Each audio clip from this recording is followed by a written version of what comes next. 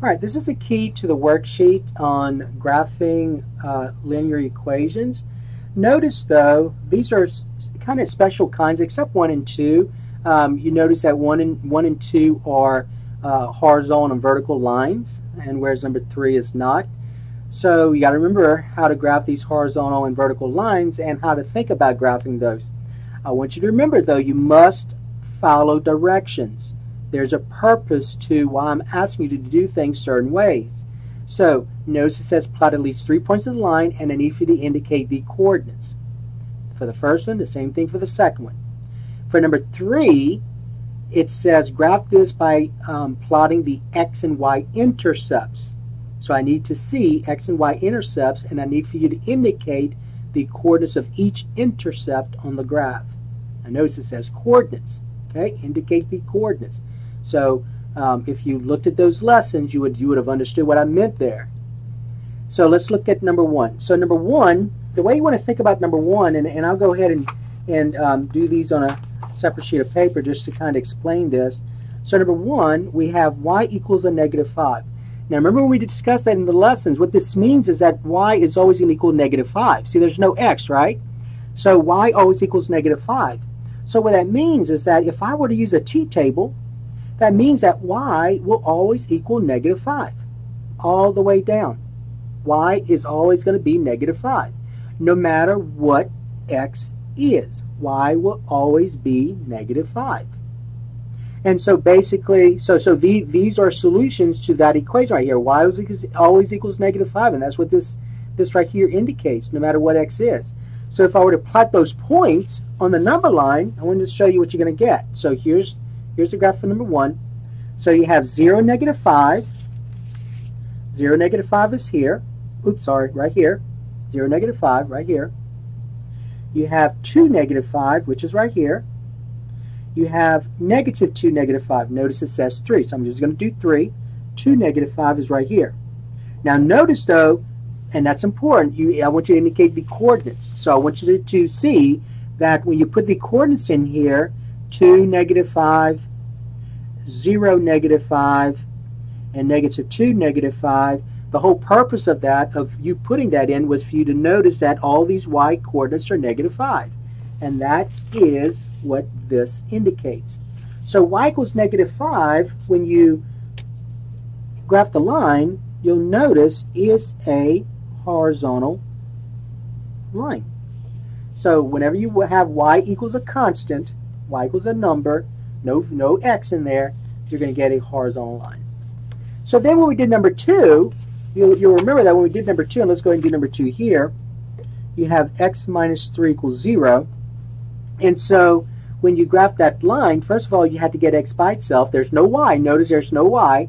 But when I get x by itself, I get x equals 3. So notice there's no y coordinate. I'm sorry, no y variable. It's here there was a y variable with no x. Here there's an x but no y. So using that same idea, when you read this, that's a y right here. When you read this, this says that x is always going to equal 3. X will always equal 3. Always. X always equals 3 no matter what y is. So when I plot those points on the line, in the coordinate plane, I have 3, 0. Let's do that here. So I have 3, 0, which is here. So label the point 3, 0. I have 2, negative 5.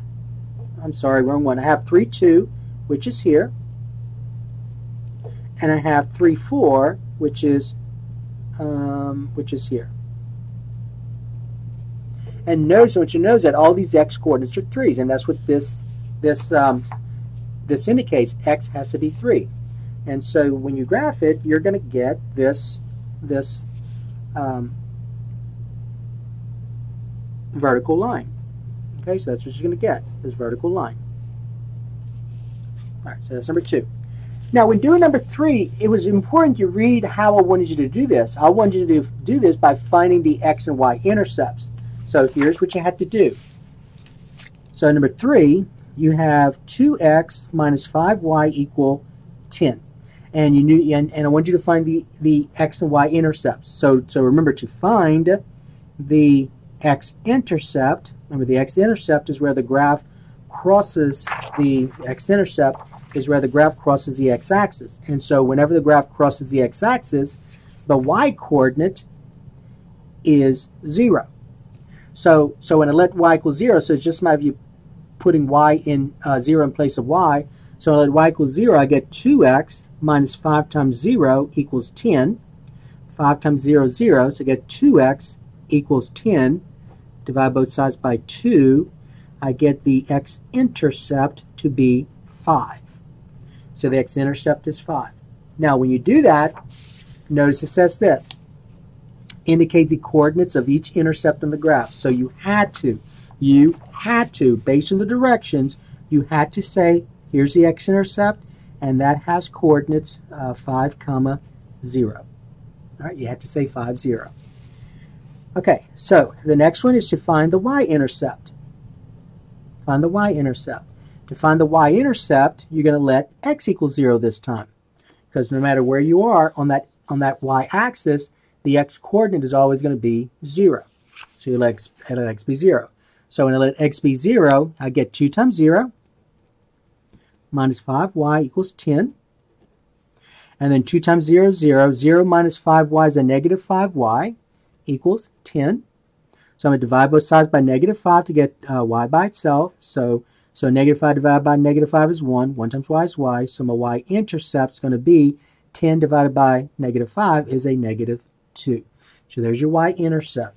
So the graph's going to cross the y-axis at negative 2. The direction said indicate the coordinates. So you had to say 0, negative 2. And so that's all you did. That's all I want you to do. So you did the directions. Number 1, you found the x-intercept, you found the y-intercept. You found the x-intercept, you found the y-intercept. Now you're going to draw your line. And that is all it is. All right? So there's the graph of this particular line. All right, so that is the key to this worksheet.